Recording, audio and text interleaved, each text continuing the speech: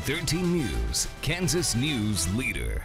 Topeka West High School theater students are gearing up for a fun fall family fundraiser and their next production at the same time. Grace Everett is director of the upcoming show They Promised Her the Moon. Shelby Sanders plays the lead in that show, and they both are involved in the troupe of the International Thespian Society. President and vice president, right? Yes. You all are busy young ladies. Definitely. So let's talk about the show first, Grace, since you are the director. What is the show about?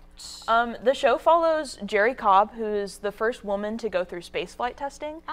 She was a part of a program called the Mercury 13 that was tested alongside the Mercury 7, and their plan was to get women up into space, but it never actually got to go through. So is this like drama, comedy? It's a drama, definitely. Musical? You sing songs? No.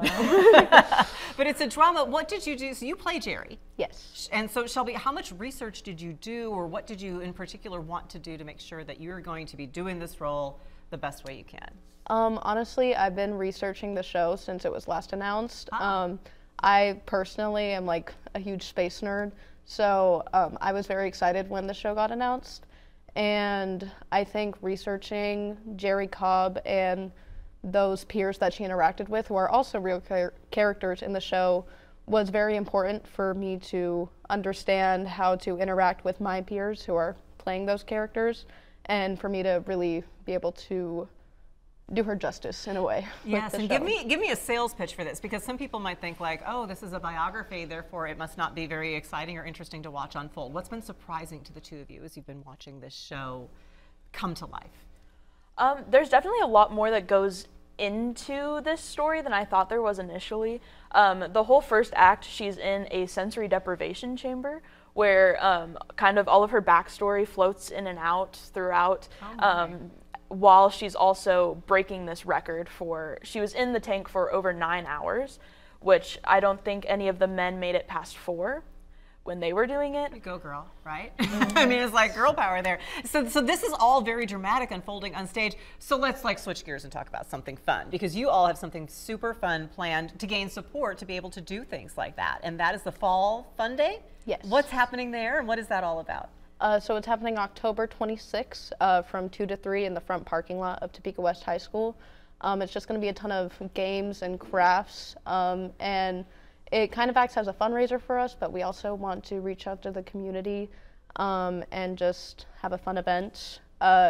We had it last year, but I don't think we got the word out enough, so hopefully we get the word out enough this year. I think it was kind of chilly or something that day too. Yeah. So this is ideal for kids ages 5 to 10. Yes. $10 per child, because it works out to $1 a ticket for the activities. What are the types of activities that they can do just to come out and have fun? We have face painting, a ton of fun carnival games, as well as a lot of crafts. So a lot of fun for the kids. How is this going to support all of you in your efforts in Topeka West Theater? Hopefully we can raise enough money to start building a ITF savings pod. It is typically around $1,000 to go to ITF, International Thespian Festival. And that happens next summer. And first you go to KTF in January.